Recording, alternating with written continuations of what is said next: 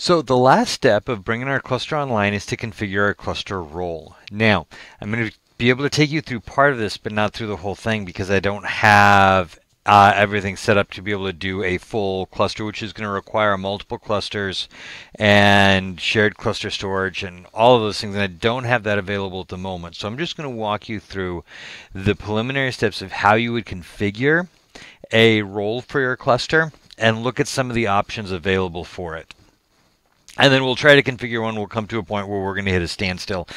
And hopefully I'll be able to come back later and build up some more resources and be able to actually take you through the entire process. So let's start by looking at our roles. And so here in our configure, we've got a configure role option. We've got the same thing here, where this will show us our roles that are available or our roles that are configured. And then we can right click and configure role. Okay, once we start configuring the role, it'll tell us a little bit about it. You know, it configures a high availability role. If a clustered server fails, we'll run in the role, another one will pick it up. Okay, we know that. That's why we're doing this. All right, select role, and we have several roles here that we can use. Now, several of these are specific to Microsoft. So we've got the DFS namespace server, or a DHCP server, or a file server, or a Hyper-V replica broker, or an iSCSI target server. And you'll notice on several of these, let me do a virtual machine server. Several of these it's saying, hey, I can't do this because it's going to require a role or a feature. So, like for the virtual machine, if we're going to use a cluster to make a virtual machine highly available, then our cluster nodes have to have Hyper-V pre-installed on them. So we configure the Hyper-V role, and then we can add that to the cluster and have that cluster role activated on the cluster. So, and for each one of these, it's going to walk you through a different set of configuration options. Now you're also going to notice we have some generic things: generic application, generic script, generic service. Other server. Now these are for things that are not a Microsoft specific role. So it might be a database server, a messaging server, or something like that. Now for those, you're going to need to go through the documentation of that specific application and follow its instructions for how to cluster that specific application. But in your role configuration, here are some of the tools that you'll use to do that. Now we're going to do a file server. Now, first thing that jumps out to us is, all right, how are we going to do a clustered file server? Because, you know, if a node goes down, doesn't it lose all of the files that were on that? And the answer is yes. So with a file server, what happens is we have that file server role clustered, but the files are actually saved on some type of cluster shared storage or something that's accessible to every one of the nodes in the cluster. So even if your file server goes down, the files are still stored somewhere else. Another file server will be able to pick it up and redirect to that cluster shared storage. So we're going to click Next, and we're going to walk through this one now.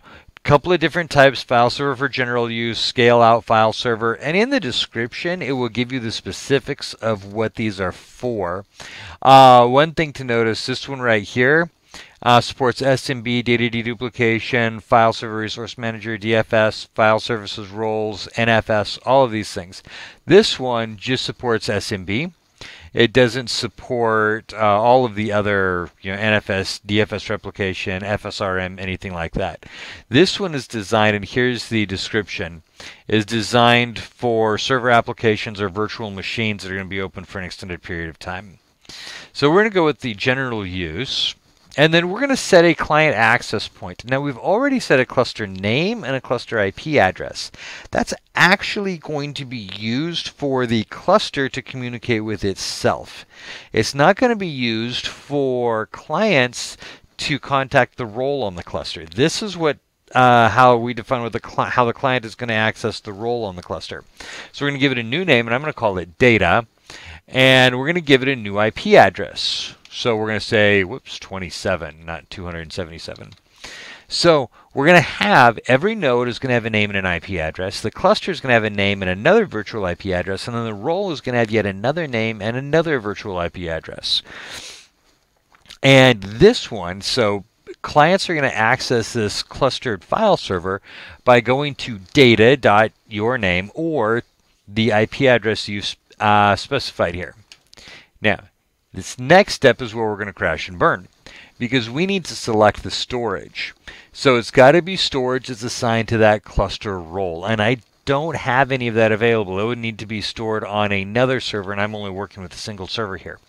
So if I could store that on another server, that would be awesome. Then we could go all the way through this process, and we'd do clustered shared storage. And then that storage would be available, and we'd select it here and then continue on through the wizard. But that's where you'll go, and some of your options available for setting cluster roles. Now you've got to have everything in place first. So your cluster has to be validated. Your roles have to be installed on all of the node servers that are going to be part of your cluster. You have to have your cluster shared storage. And once you get you have to configure your quorum settings, make sure that's what you want. And once you get all of that done, then you can do this and you can configure your cluster role. Okay, so that's our real quick introduction to clustering. And I'm hoping to be able to come back one of these days and do something a little more complete and thorough when I've got some additional resources available. But hopefully this will give you an idea of how we can go through and configure clustering on Windows Server.